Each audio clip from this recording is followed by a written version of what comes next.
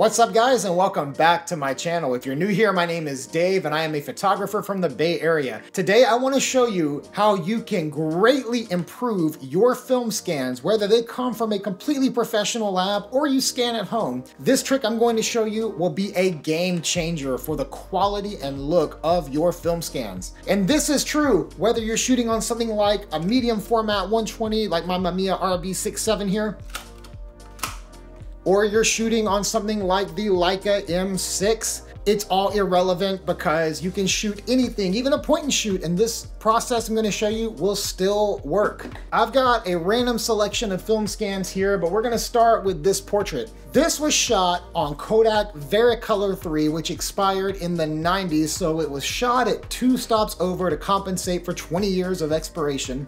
And if you look at this shot, you'll see that it's fairly faded.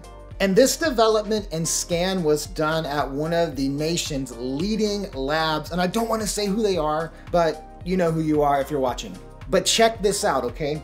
I've got this photo here. It's really great. It's of Amanda and Jen in the Tetons. You can follow them below. And if I go down here to the curve, I can see that the black point is not quite black. The white point is not quite white. I'm gonna go to the RGB channels and watch this. If I take my black point and bring it to where the information is on these channels, or somewhere close to it, look at how much I have already improved this photo in terms of color and contrast. Here's the before, and that's a great scan. Here's the after. And this is a much better starting point for me to be able to come up now and do tweaks. Maybe I want to lower the contrast. Maybe I want to bring the highlights down, the shadows up, the blacks down, bump the exposure a little bit. And again, here's the before.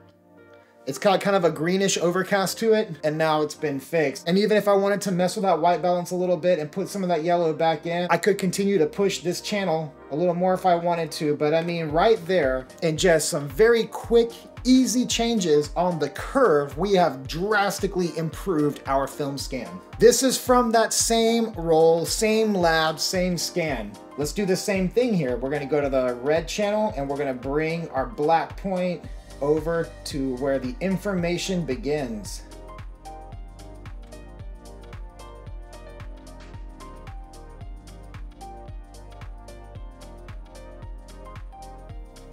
And in doing so, we've gone from this to this, which is a much better starting point to make some tweaks to get this photo more in the style in which I like to edit. This was developed and scanned by a local lab to me, old shop from like the 80s and 90s, and I don't think they've ever updated their equipment, but this is a horrible scan. Look how green it is.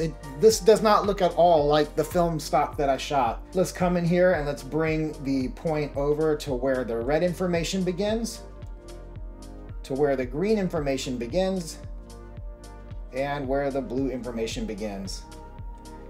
And yes, we have greatly added contrast to this photo, probably more than I would want to do. Maybe bring this black point up a little bit. But again, if you're just going off of a scan, I've gone from this, which looks really bad, to this, which is a little bit better of a starting point. And that was all done just by bringing that information from the dark side of the curve up. Here's another one from that same lab I mentioned before here in my area.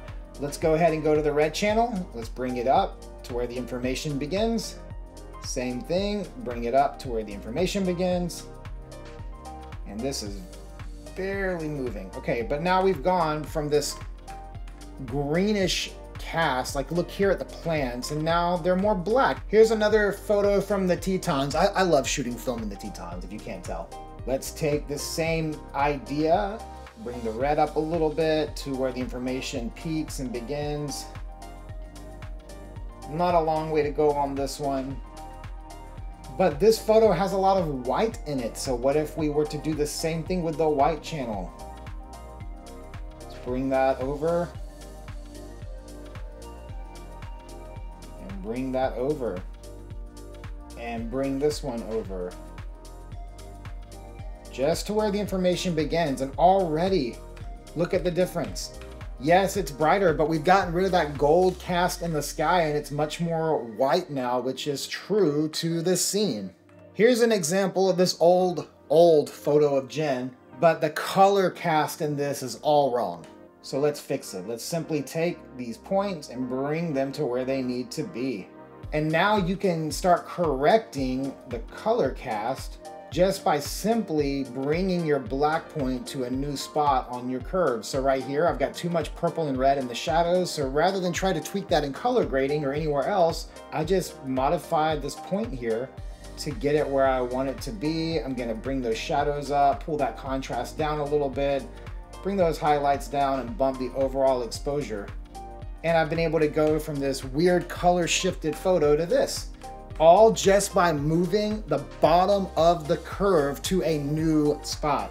Now, depending on the lab that you develop in or whether you develop and scan at home, might change up your color cast and as well as like how much you're gonna have to do to this. But we all know that editing film is okay. There's this purist mindset that film should not be edited, but even scanning in whatever scanner you're using is technically editing your film. So it's totally fine to go through and make some tweaks to your own liking. I always do this curve first from my scans to get my starting point. So no matter what lab you're using, this is a good technique. I hope you found this video helpful in how to edit your film scans and this starting point idea. And again, no matter what you're shooting on or what lab you develop in, this can help you out. Thank you guys so much for watching, and I will see you next time.